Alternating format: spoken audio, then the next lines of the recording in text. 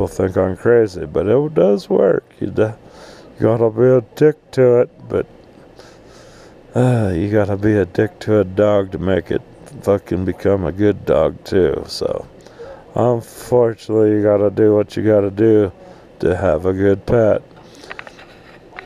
So I didn't want a rooster. I went to Tractor Supply to buy my new hens. I asked them, I said, are these roosters or hens? And they didn't know. They're chickens. So I bought them anyway. And unfortunately, had to buy 5, but 3 of them got killed by my big girls. If you get baby chicks and you have bigger hens, they're not gonna take them in like foster babies. They're like, no, they're food. We'll eat those little bastards. And that's what they did with 3 of my new babies. So I had to separate my 2 surviving babies and lock them up inside the coop for about 5 months. And then let them free. And they got enough meat on them. At 5 months, they could take a good peck or 2 and they could run away and hide in the coop and get away from danger. And that's what I did. So things are working out, but unfortunately, the 2 survivors, one's a hen and one's a rooster. I like my little rooster. He's a funny looking white silky rooster, and he has a big old bunny ass tail. So yeah, he's a strong-willed little bastard, but he's learning. Had to soak him down with a garden hose pretty good for a month, and that seemed not to work. So a couple days ago I started to load up my little BB gun and put one right in his little bunny cottontail butt, and that has worked very well. He's been behaving, but he still has that big urge early in the morning to do his little crow, going, thank God it's a new day. Hope I don't get a baby in my ass again, but wake up, people, it's a new day. So we'll curb that. We'll put a baby in his butt again till finally he'll just pretend to crow. And he's starting to do that, which is okay. I was like, hey, the girls know you're a dude. You don't need to prove it. But the poor rooster, he's been having a hell of a time. The big girls and the baby girl love to pluck on that little bunny ass tail he's got. So he runs around screaming half the time. And he's like, oh shit, they're after me again. So, but I would say another couple more months and a little bit more meat on him, he'll be the king of the coop instead of one of my big girls is the queen of the coop right now. So there's going to be a takeover sooner or later.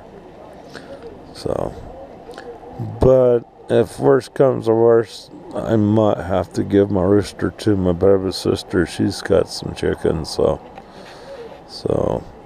if that happens, that happens. I could live with 3 birds. If you're thinking about getting chickens for your backyard, it's the same thing with cities. Most cities won't let you have a rooster, but they'll let you have up to about 5 hens, which is plenty. Each bird should give you 1 egg a day. So for me, 3 birds and 3 eggs a day, it adds up pretty quick because I don't do a lot of baking and things like that. So I end up boiling boiling my eggs and having egg hard-boiled egg snacks real quick, or sandwiches or things like that. Or might enjoy a good egg breakfast in the morning or something. So, but yeah, 3 eggs a day, that adds up pretty quick. And the bad thing about having your own chickens is, since you're not buying eggs anymore, you need to ask your friends, hey, save your eggs, your egg cartons, and I'll come pick them up or something. And trade you egg cartons for a dozen eggs or something. So I do that a lot. And sometimes I'll give some of the RV or neighbors or whoever stops by looking at the chickens, I'll hand them a dozen eggs. Just say, bring back the carton. I always need cartons.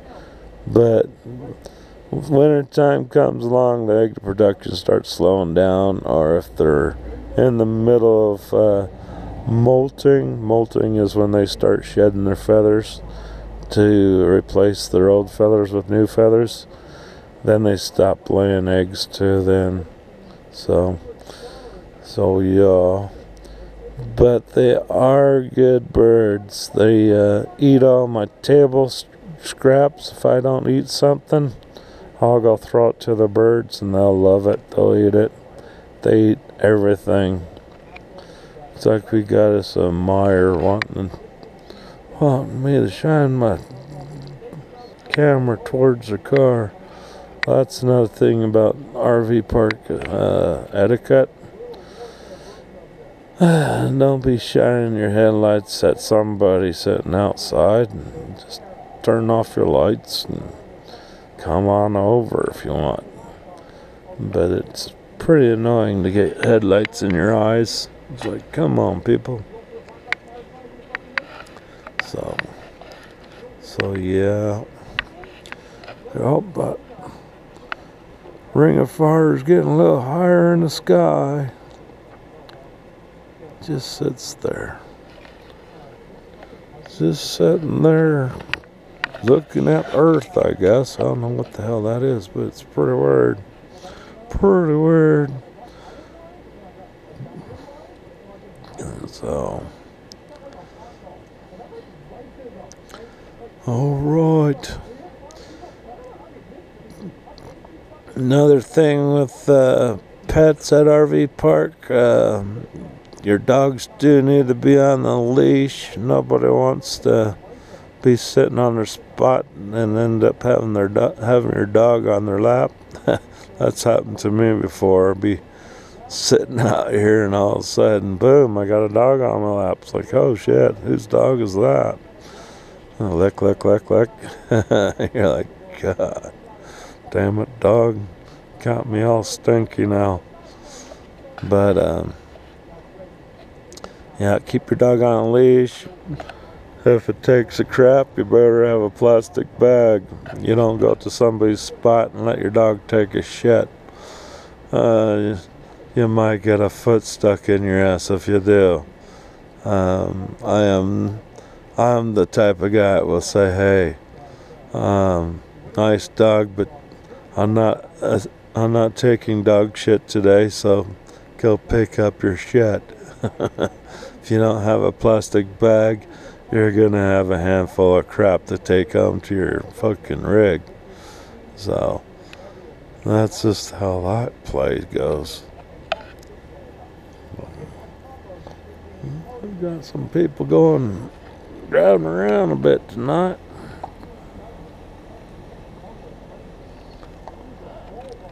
So yeah.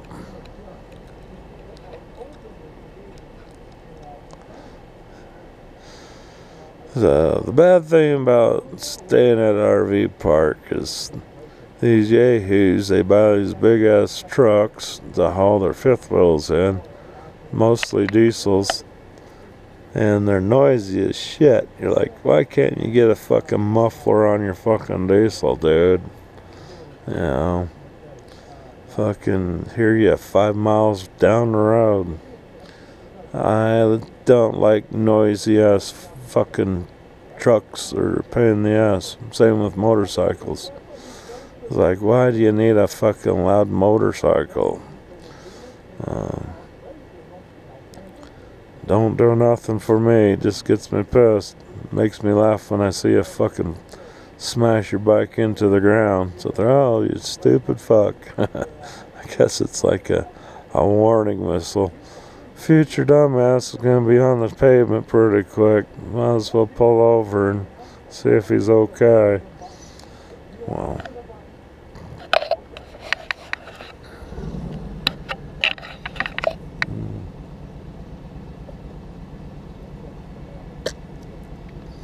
you usually don't get too many motorcyclists inside the RV park, but once in a while you might. Like I said, anything's possible. You never know who's gonna pull into the RV park. And you gotta kind of look online about RV parks too. Nobody, unless you're a big party animal, you might want to try to find a party animal RV park to stay at, and then you'll be okay. If you're a party animal and you're staying at this RV park, you could be a party animal all day long. We don't care during the day, but when the sun goes down, you gotta be a little bit quiet. You gotta go inside and enjoy your party inside, unless you got a bunch of people. And then the manager will tell you to send your people home. So come back tomorrow and do it again. But that's what makes this RV park nice. You're able to get some good sleep at night, and you're able to enjoy the lake during the day. So have all the craziness at the lake you want. But unfortunately, out in West Texas, if you drink and pilot a boat, there are cops on the lake, and they will give you a DUI on the lake and arrest you.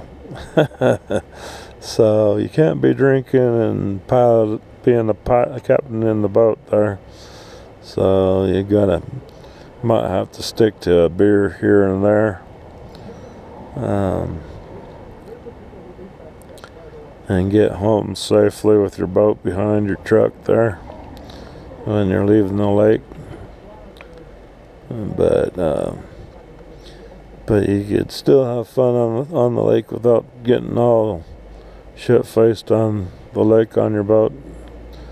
You can say that when you get back to your trailer. There's an RV park next to the lake, which is more aptly to let you be a party animal